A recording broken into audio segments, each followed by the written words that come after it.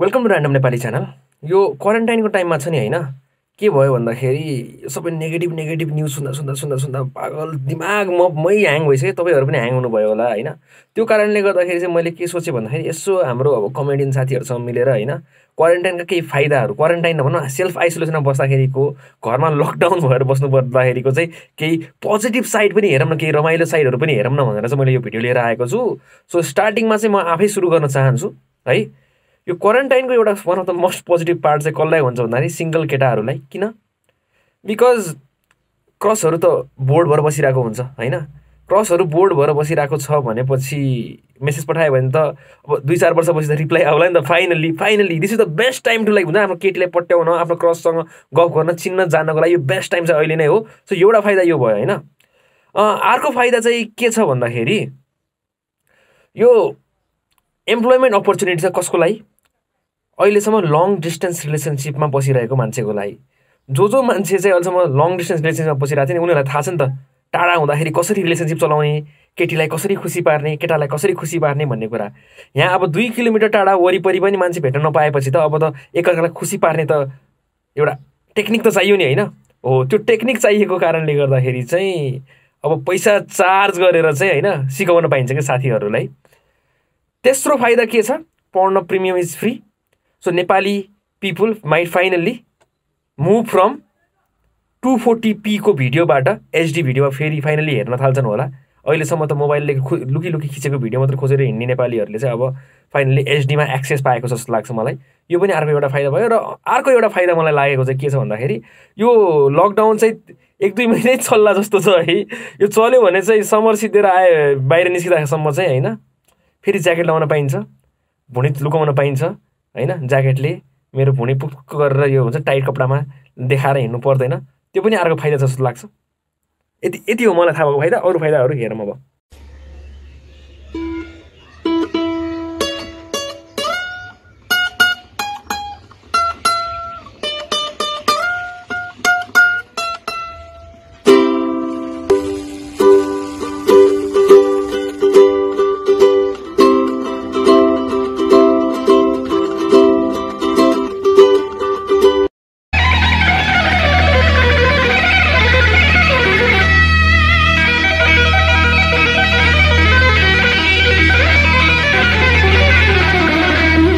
Hi guys, हामीहरु त influencers हो नि त।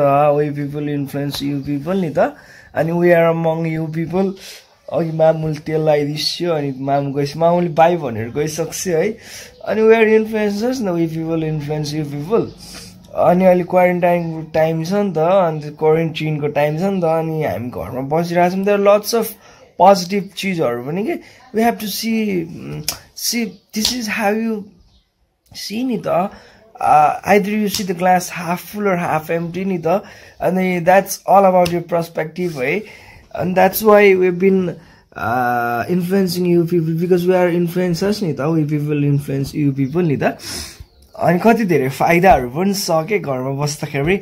जस्तै हुन्छ नि धेरै कुराहरु फाइदा छ के मैले अहिले ठ्याक्कै बिर्से, but I will continue my series है। there are lots of फाइदा नि त मैले भन्छु के। अनि फाइदाहरु चाहिँ के भने वरिपरि छिमेकी आन्टीहरु बसेर कुरा काट्न पाछन्। ए हेर त फलानेको छोरा, फलानेको छोरी त खत्तम, यस्तो कुराहरु गर्न पाएको छ नि त। लट्स अफ फाइदा नि त। अनि त्यसपछि हामी घरमा बसेर गोरो पनि हुन पाएको छु।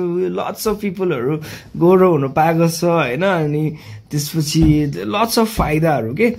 अनि त्यसपछि बाटोमा कहाँ जान लाग्यो, कता निस्किन लाग्यो, कहाँ हो टाढै दीपकजी पार्टीमा भनेको जस्तो चिजहरु सुन्न परेको छैन। घरभित्र बस्दाखेरि बाहिर गएर मान्छेहरुको कहाँ हो त नि, कता छौ आजकल भन्ने चिजहरुको प्रश्नहरु फेस गर्नु परेको छैन नि त। देयर लट्स अफ फाइदाहरु नि त।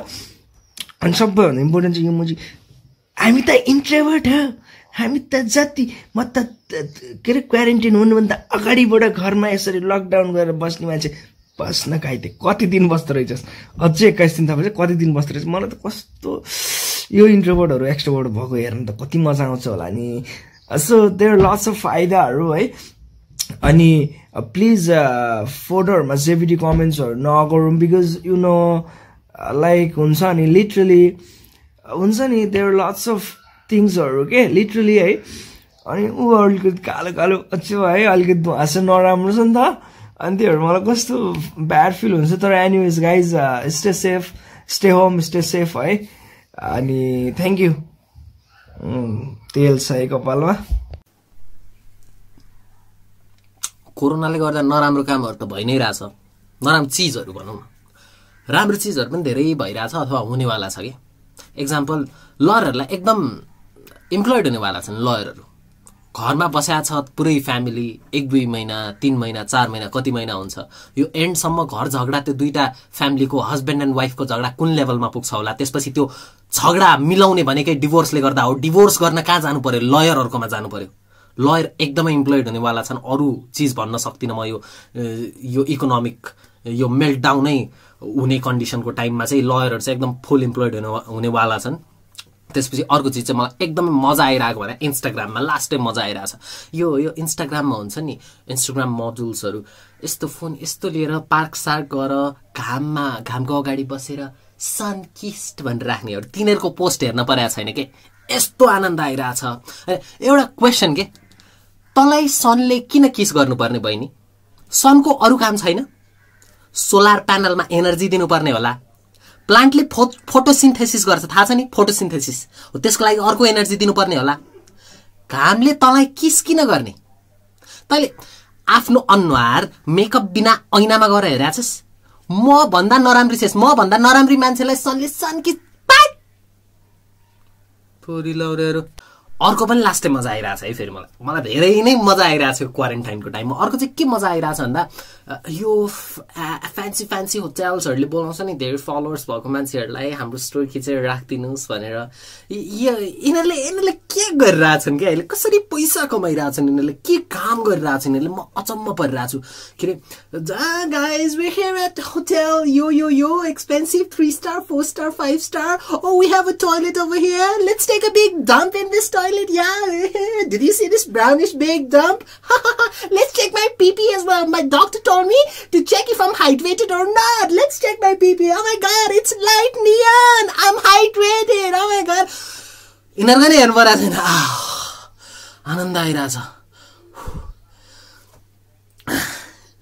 यो बाहेक अर्को चाहिँ के मजा आइरहेछ भन्दा यो एउटा चुतिया छ नि एउटा चुतिया लास्ट 1 नम्बरको चुतिया दिस फकिङ बाली है गाइज भन्नेहरू ए गालामा दिस इज फकिङ डढेको चौर है गाइज गालामा डढेको चौर रहेछ है गाइज ठुक्क पाखे के गरिरहेछस् तैँले यसको भिडियो चाहिँ हेर्न परेको छैन यसलाई म पर्सनल्ली नै भन्छु होइन खतम होस् के बनाइरहेछस् तैँले भन्ने चिज तर यसको भिडियो हेर्न परेको छैन आनन्द भइरहेछ बरु त्यो ऱ्यान्क ठिक छ तैँले गरे है भाइ ठिक छ धेरै राम्रो छ आजको लागि यति नै थियो मैले यो सबै मजाकमा गरेको हो तपाईहरु सिरियसली नलिनु होला यो सानो र्यान्ट टाइपको मात्रै थियो धन्यवाद मजाकमै लिदिनु होला यो सबै चीजलाई है त हस्त नमस्कार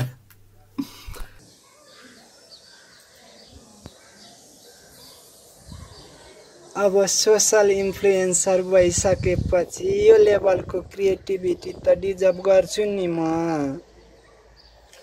क्वारेन्टाइनमा कसरी बस्नु हुँदैछ हजुर त सोशल इन्फ्लुएन्सर हो भनेर सोध्छन् कसरी बस्नु नि क्रिएटिभ हुने प्लेन बनाउन सिक्ने बस बनाउन सिक्ने बसको त आधीउधी काम मैले फत्ते गरिसकेँ प्लेनलाई चाहिँ ग्राभिटी छोडाउन बाँकी छ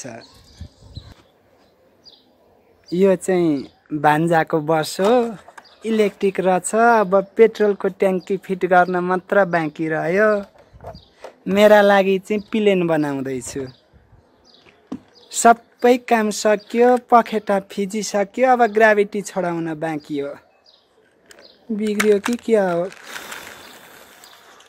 छ भोलिसम्म यसको काम फत्ते गरेरै छोड्छु इन्फ्लुएन्सर हुने थाक्दिन म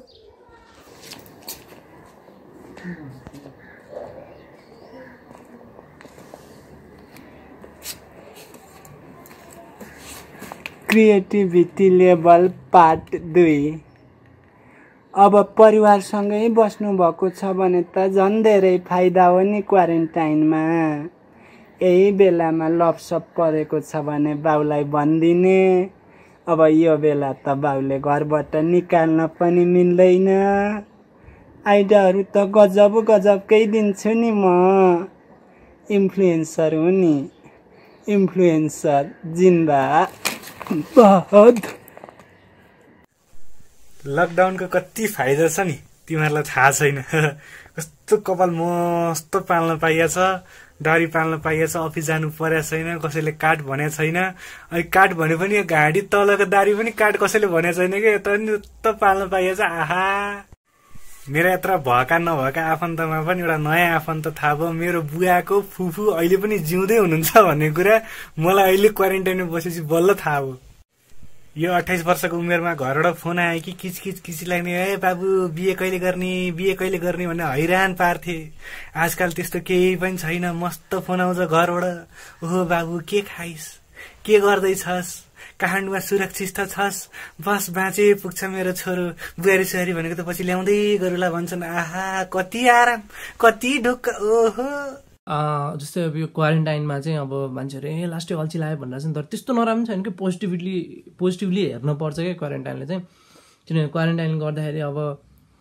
गेट टुगेदर गरौँ गेट टुगेदर एभ्री इयरको एन्डमा भन्नेहरूको म्यासेज सुन्नु परेको छैन अहिले अनि त्यो साथीहरू हुन्छ नि पार्टी भन्नेहरूको नि मुख हेर्न परेको छैन चुतिया साथीहरू भेट्नु परेको छैन अहिले अनि यो क्लास 10 क्लासको नाटक I miss my friends missing school भन्नेको चटक पनि हेर्न त पर्छ पछि तर अलिकति लेट भएको छ नि त बाउआमालाई कहीँ जाने होइन भनेर थर्काउनु चाहिँ मजा आउँदो रहेछ क्या किनभने जहिले पनि ढिला आयो राति आयो कहाँ छस् भनेर किचिज गराउने बाउआमालाई एकैछिन बाहिर गएर आउँछ नि भन्दा पर्दैन कहीँ जाने होइन जानु हुँदैन भन्दा चाहिँ मजा आउँदो रहेछ स्पेसली रिटायर्ड भइसकेको बाउलाई जसलाई चाहिँ डुल्ने भन्ने लागिसक्यो क्या त्यो चाहिँ एउटा रमाइलो भयो अर्को चाहिँ मान्छेहरूको क्या क्रिएटिभिटी देख्नु पाइरहेको छ नि त दारी गरिरहेको छ मान्छेहरू कपाल गरिरहेको छ चिनी गरिरहेको छ त्योभन्दा नेक्स्ट लेभल क्रिएटिभिटी कहिले देखिँदैन थियो होला त्यो देख्न मजा आइरहेको छ अर्को चाहिँ सबजना एक्सपर्ट छ नि त होइन सबजना expert TV series expert movie expert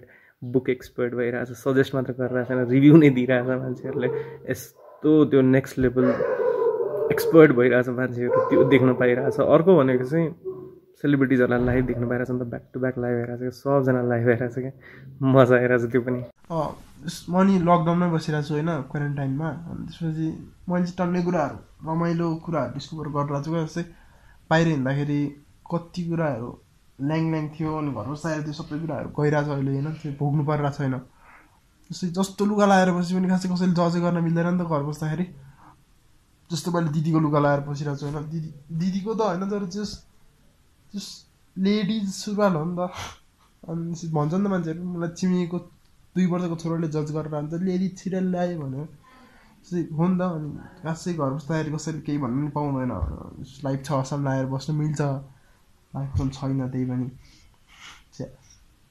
अनि जस कसैको ओपिनियन सुन्न पर्दैन क्या घर बसेपछि एउटा कोठामा बसिरहने हो होइन अनि फ्यामिलीको किचकिच त भइहाल्छ तर जस साइड लगाइदिन मिल्छ नि त फ्यामिलीको किचकिच त जति किचकिच गरे पनि उनीहरूको ओपिनियन त भन्न मिल्छ नि त बाहिर हिँड्दाखेरि त जसले भने नि मान्नुपर्छ यार खलासीले भने पनि मान्नुपर्छ क्या खलासीको ओपिनियन पनि म्याटर गर्छ नि त बाहिर हिँड्दाखेरि त सबैको ओपिनियन म्याटर गर्छ घर बस्दाखेरि कोठामा बस्दाखेरि जे नि गर्नु मिल्छ क्या